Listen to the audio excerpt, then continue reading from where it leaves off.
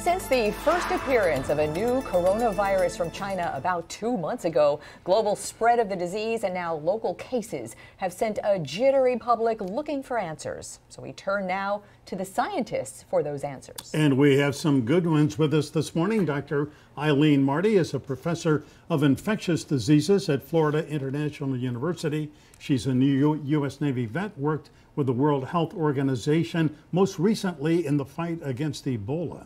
Dr. Jose Castro is a physician and infectious disease specialist at the University of Miami Medical School. His teaching and research focus on, among other things, infection control. Good morning. Great to have you come in. So great to Thank have you you. in. Good morning. We should do the elbow bump. Yeah, well, let's all do that. Truth be told, we've already hugged and kissed other people today. So, you know, that's actually a great place to start. How concerned, generally speaking, in this place and time, should people be about living and doing things like that?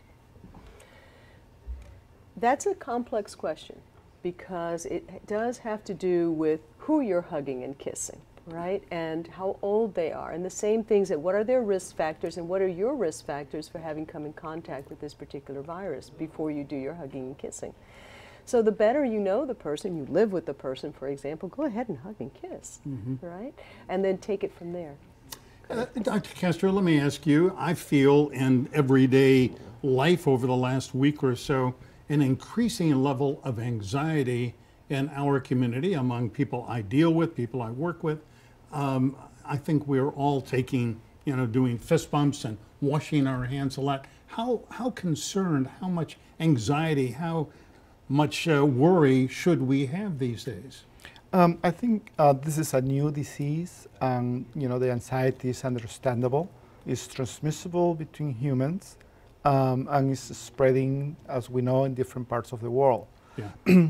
However, the lethality, how many people die when they catch the infection, is probably around, around 1% or less.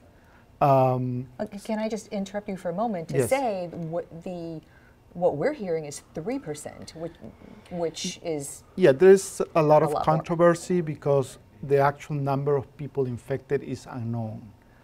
So at the end, we see most people who is sick and gets into the hospital.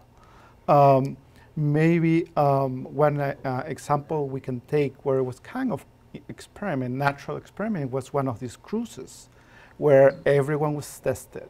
What we know from that cruise is the mortality was relatively, it was less than that number. So probably less than 1%. That, is very low, but when you talk about population, it still is high. That's a really interesting characterization because right now off the coast of South Florida, off Port Everglades, there's a cruise ship. 2 of the crew members need to be tested because they came off the ship that's off San Diego. I don't want anyone to think that there's a cruise ship full of people that might be infected, or maybe, because to your point, we just don't know. But Dr. Marty, there are now in South Florida two cases, presumptive cases in Broward County. But is it fair to think that there are very many more cases of people who just don't know it yet? Well, that's why we need to do surveillance. We need to get a real handle on the data. We need to get that numerator and denominator so that we actually understand what the risk factors are. It was done in China, and because they were, it's the type of government that will test you whether you want to or not. And so for every single case that they found, they tested every single family member, and they tested not just every single family member, but every single close contact of that case. Can you go and what you were explaining to us earlier, and I would love for our audience to hear what surveillance actually means, taking a sort of poll of sorts in a very scientific way of testing. Can you go into a little bit of that detail so people understand that? Well, you've already done it perfectly. It is basically polling different populations to get a real sense of what's going on, to get an understanding of this entire outbreak. Now, unfortunately, the data from China does indicate a higher than 1% fatality rate, and they identified asymptomatic cases doing this type of intense testing of so many people. But most of those asymptomatic patients that were tested and were asymptomatic at the time that they were positive eventually showed symptoms. Well, I want to talk about more surveillance, but Dr. Castro, let me just ask you, if somebody is watching this who has a fever of 100 or so, has a dry cough, has an underlying health condition, maybe has diabetes or lupus or something, and they are wondering whether they should be tested, what should they do? Yes, so we have to understand, and probably the public has to learn what we're learning. This disease has a spectrum of presentations.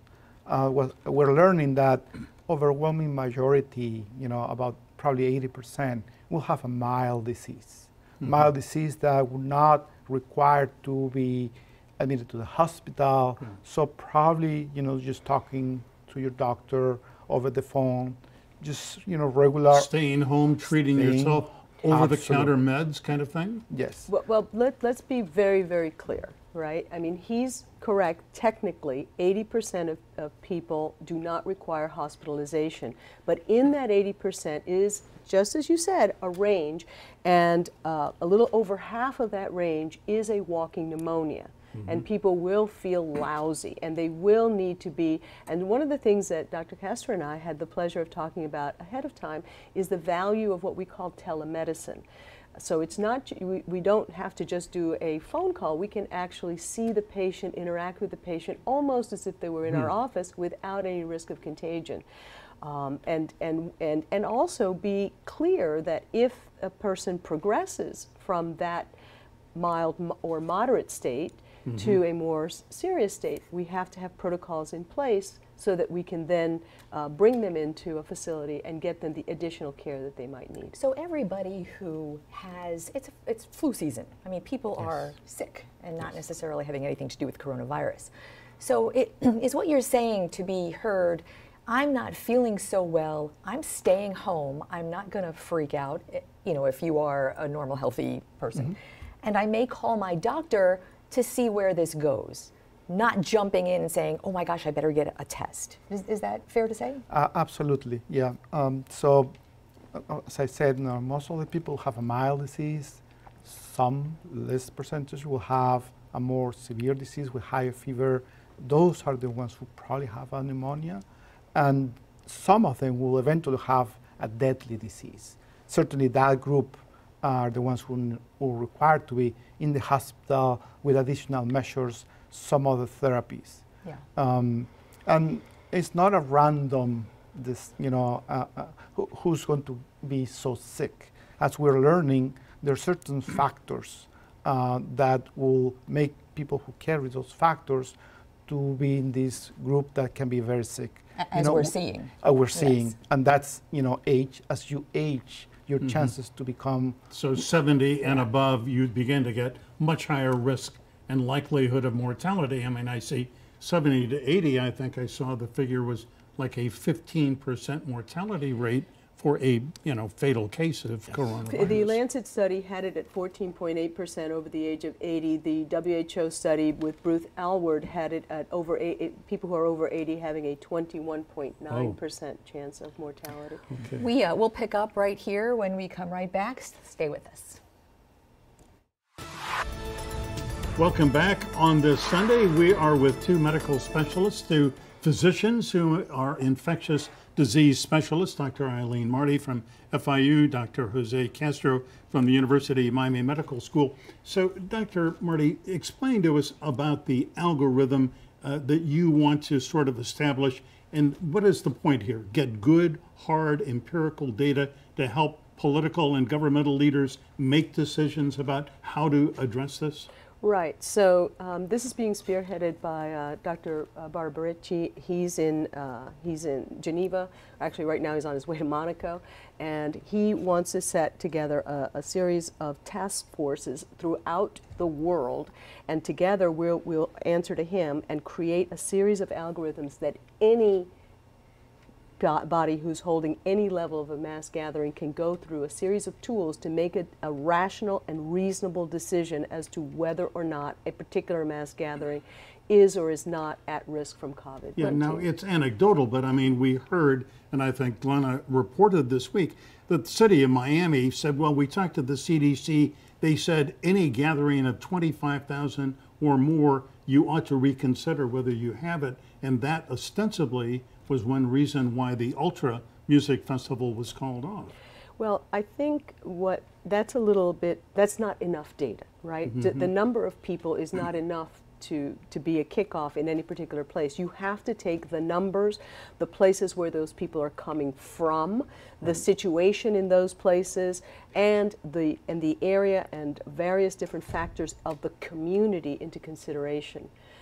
And those are part of what will fit into the algorithm so that then decision makers can do appropriate and reasonable planning. That has been very confusing to a lot of people this week. Dr. Castro, along the same lines, information coming out of the people who now in Florida are infected and even who have passed from this has been very basic. We know gender, we know county, we know age, but people are craving detail for their own benefit, for their own decisions. Where in Broward were these people? Might I have been with them? What should I do? What prevents, under the guise of privacy law, is what the health officials are saying, that we can't release anymore.